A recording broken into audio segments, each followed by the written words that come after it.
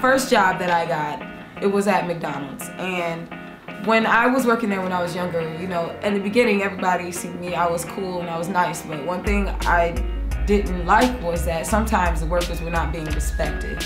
And sometimes management didn't respect the workers either. The first thing I tried to do was to settle everything by going to a meeting and talking. And I did that the first time, but the second time I was offended by our new store manager. I went in there and I was in there and I had the store owner be in there too because I didn't want anyone to gang up on me during any more meetings. I'm just a person who gets overworked sometimes. I'm a person who's underappreciated at times. And those are the things that I would like to see change in our community. I would have to say that my experience was through a fast food chain. I had been promised a certain wage and they didn't follow through with that. They gave me less than what they had promised me. They ended up giving me less and less hours as the time went on, to where I wasn't able to survive. Had to get other jobs besides that one because of the fact that I was on DSS, I was on social services, and they had taken away the lump sum of my help because of the fact that I had the job. But then when they had lowered my hours, DSS wasn't compensating for that. I went into a home health agency because I'm used to the work. That's the kind of work that I used to do prior to becoming a social worker. When I went to this agency, I was just listening to the way that they were treating. These are people that don't even work for them yet. And they were already talking about, oh, you won't be paid for this training. You won't be given any hours until you complete this. Just really being a bully about everything. What they had us sign the first day we came to class was that we will not look for any other employment or we will owe them $500. And that was a probationary period within 90 days. So we couldn't see any other work for 90 days unless we'll be fined $500.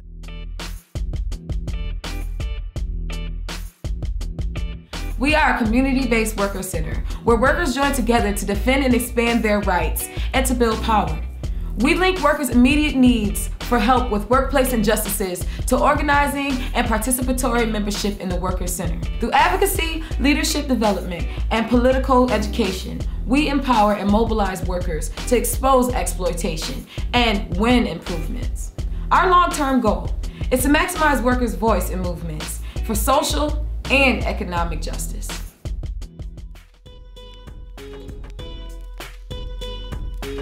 That no one in this community as a worker is denied their rights to have the respect that they deserve.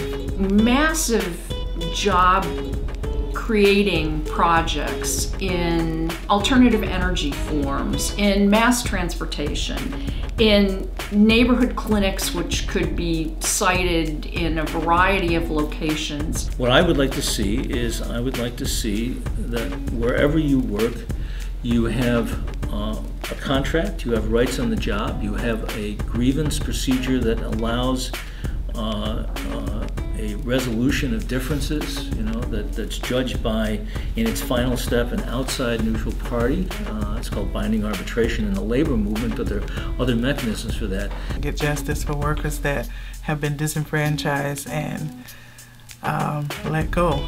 Workers really building power in really real ways that are producing shifts in the workplace, in our neighborhoods, in the economy, to create living wage jobs that have benefits, paid sick leave, paid family medical leave, job security. Bring justice for the people who don't know their rights, people who aren't able to fight the big companies without just getting fired and brushed under a rug.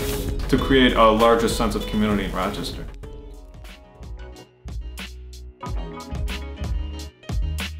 In addition to the very high level of poverty, we still in this community suffer from an almost institutionalized system of racial apartheid. The pockets of segregation and exploitation along racial lines are very clear and very detrimental and very harmful, not only to persons of color, but to the community as a whole. Worker centers are another way of having an option to address these issues and to teach every day in very concrete forms that we are all stronger and better united. I believe that having a worker center will allow other people to speak up where they will not speak. I feel like having a worker center is an opportunity for everyone to have rights who don't have a membership in a union. Knowing that I had found somebody that was willing to help me and figure out what was right or wrong really empowered my situation. You know, I was able to feel better about myself and realize that what they were doing was totally wrong. Well, we have to find ways to organize workers to reestablish real participation in this country, both in the political realm and in the economic realm. If we don't, we're going to live in a feudal society governed by a series of kings that are on the Forbes and Fortune 500 list.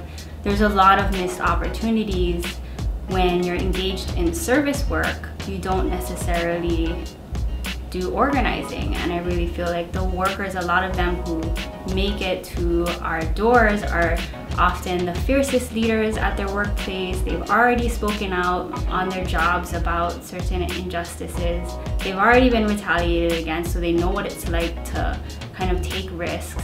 They've talked to their coworkers about the problem, and a lot of them have already engaged in direct action, even though they wouldn't call it that. And so I think it's really humbling to know that workers are organizing with or without us, and I think it's really on the community to catch up and really create a space that supports building their power and supports like the intuitive organizing that's already happening. People who actually speak up actually put themselves in jeopardy of really losing their job, and that is something that happened to me, which is why I think this is something that really need to be done in this area. We can't do this without you. We're really excited about this project. Because we've worked really hard to make this vision come true, and we really value your support. And the great news is that all of your donations are tax deductible. So if you would like to contribute in any kind of way, by going in your change jar and picking up a couple of nickels, or if you're a millionaire, donate a little bit of cash. We love all the support that we can get, or even standing with us. Thanks for your support.